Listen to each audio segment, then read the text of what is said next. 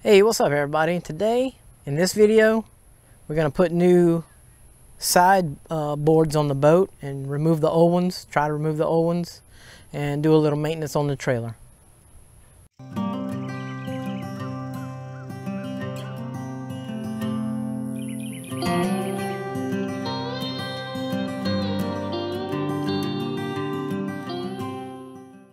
Alright everybody, so every time I load my boat I got problems. This is the old boards here, and they're bent. It's only like some, I don't know, 1.5 by 1/8 inch angle, well, not even angle, just flat bar that was holding these side rails on, and they're all bent out. And every time I try to load my boat, I end up on top of them or to the side, and it's just been a headache. And so last week, it's something I've been needing to get to, but last week this one on this side finally broke off and the board was hanging and dragging, and so I had to do something about it. And this is what we got. I went and got these bunk guide-ons, they call, from Cabelas.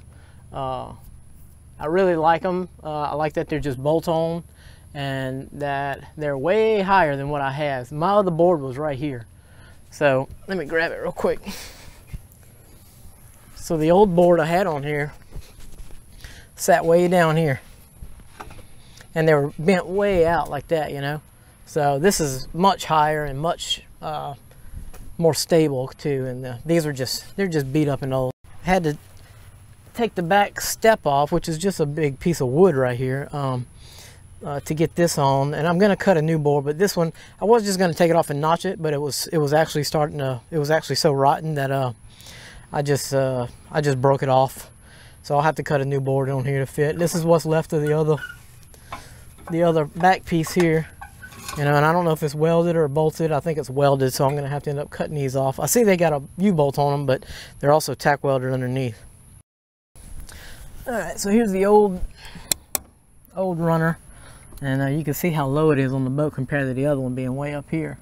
And so I just got to try to get these big old lag bolts or whatever these bolts are out here. Shouldn't be a problem. If I can get this one off without having to cut it all up and chop it all up.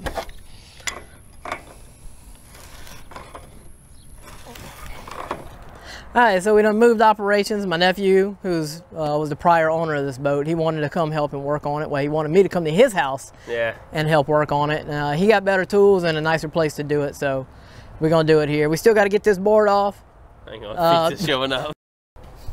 All right, step number one of any project at the house, whether it be, you know, changing your oil, changing your tire, painting, cutting grass, you know, 6:30 in the morning, whatever, pizza. Got to have pizza. Pizza is the go-to. Rule number one. For repairs. Oh yeah. Just has to be that way. All right, you ready to get to it? I'm waiting on you, boss. All right. Let me finish off this pizza. We'll get back at it. You gonna eat all of that? I might share it with the family. You want a piece? No. All right. Okay. That boy is crazy, y'all. I'm telling you. I don't know what to do with him. All right. So I want to give y'all a little tip about this. This kit comes with screws to screw into the back right here.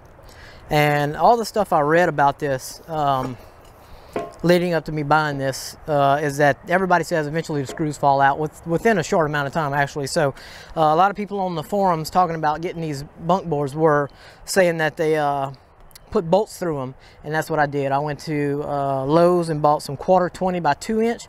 I would suggest going 2.5 inch to make your life easier, and get some I can't think of the name of them, but maybe a lag bolt with this, got the square hex on the bottom of the head, round top lag bolt, so you can sink it into the wood below the carpet so it's not scratching your boat. So that's what I ended up doing.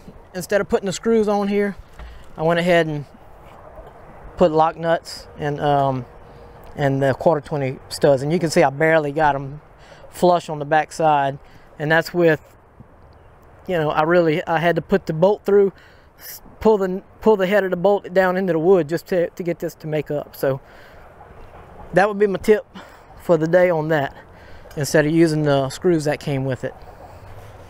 Step number 2. Stop it. Old DP. Yeah, cold DP. That's my favorite right there.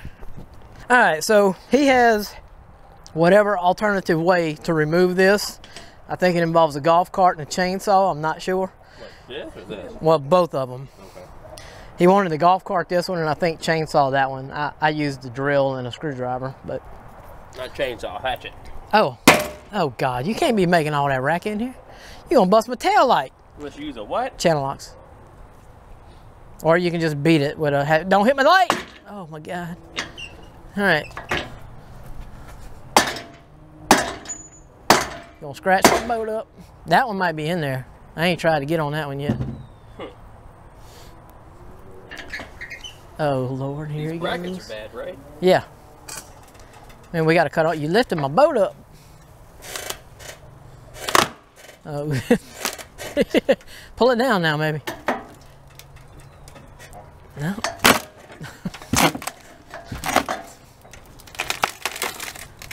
That didn't work. No, it didn't work. You lost all your leverage.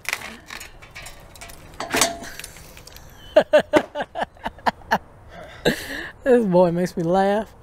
I don't know what it is. He's crazy, y'all.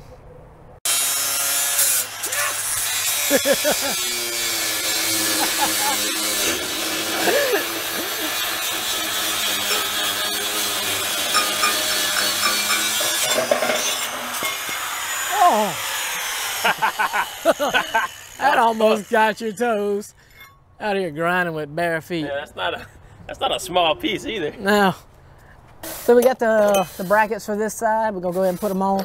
Now these do have the for a 4-inch tall by I think 3-inch square tubing. You put the U-bolt straight across here, and for tubing I have is 3 inches tall by 2 inches wide. You put them acrossways on a 45, and then they have the overlapping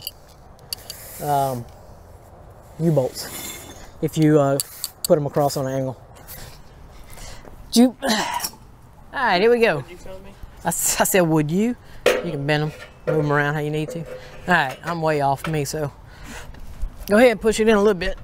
I gotta move way over. All right, hang on. All right, y'all, we're about done here. We're wrapping up. It's getting dark on us, and it's high-end neighborhood. You can't make much noise. Nah, we'll be all right. Anyway. All you get is a letter in the mail. So anyway, only thing we got to do is some adjusting on this back side. You can pretty much stick your hand back there on the front side. You can't put your finger in there, so we got to get them lined up, which is really kind of a pain. You got to undo all your bolts and all that stuff and make little changes and then tighten it all back up to see where it comes out. It's actually the opposite on the other side. That side's out a little bit and the back's in a little bit, but it's all good. We're gonna get it worked out. Thank the nephew here for helping me out. And well, let's see if anybody got any ideas on what the spacing should be on these bunkers. yeah, because I kind of want this to be like almost touching, and he's saying I need like an inch on each side, but I really want them almost touching, so when you put the point of the boat in there, it guides it straight on. So y'all give me some ideas of what you think, and I'll make some adjustments, but we're gonna try it out. All right, everybody, I'm Swampland. I'm Swampland's nephew.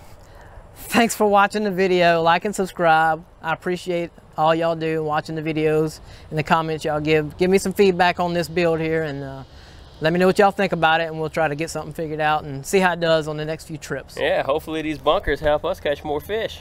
They ain't nothing that helps me do that. Thank you guys. Have a good night. See you later.